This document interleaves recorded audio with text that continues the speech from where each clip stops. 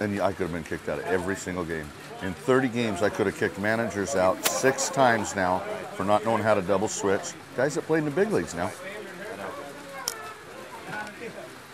And see, and they're, I don't know, to me, they're kind of being bullied by some of these other guys by not saying, look, we got National League rule book right here. This is what our guidelines are under right here. You think for once... Did you read it, or did you ever? I mean, if you're a big leaguer and you played, you should, you should know it. Yeah, I know the rules, but 6 times I could have thrown those guys out. Do you think in one instance, if I make a mistake on that lineup card, they're not going to throw me out? I'll be the first one thrown out for that. Yeah. They won't get me though. And when they came over and begged you, oh, come on, Wally, let's begged me not to throw the manager out. Right. Bando, that was Bando. They begged me not to throw him out of the game.